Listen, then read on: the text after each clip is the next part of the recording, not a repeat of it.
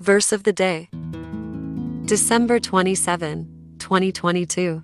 As ye have therefore received Christ Jesus the Lord, so walk ye in him. Colossians chapter 2 verse 6. Inspiration.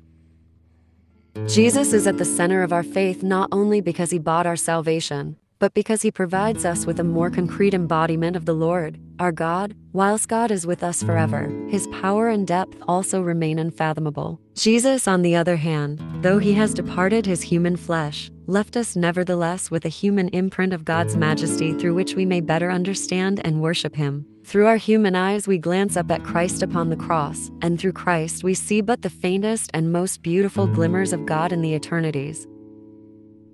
Let us pray.